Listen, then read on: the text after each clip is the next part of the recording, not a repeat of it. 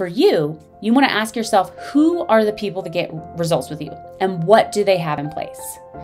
Have they already tried certain strategies? Do they have a certain amount of people on their staff?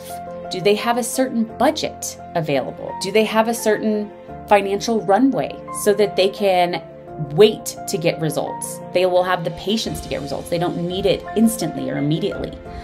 Do they have normal expectations around what kind of access they'll have to you?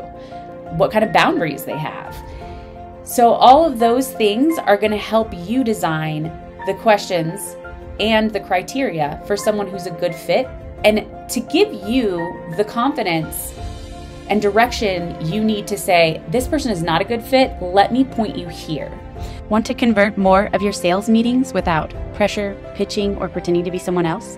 Send me a message and let's talk about how to do that like a natural.